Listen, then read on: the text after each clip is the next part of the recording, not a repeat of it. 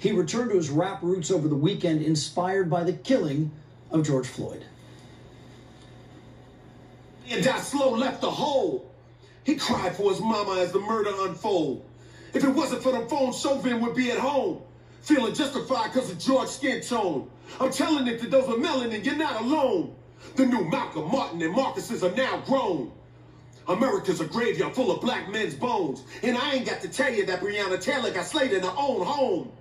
Had they lived, Sean could have rocked bells. Eric could have garnered attention.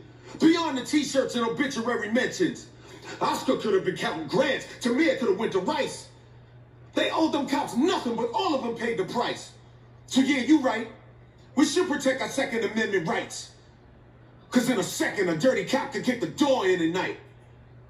A 2-for-2 finna life for a life. We refuse to live in hell while you living in paradise. Being black in America is like rolling a pair of dice.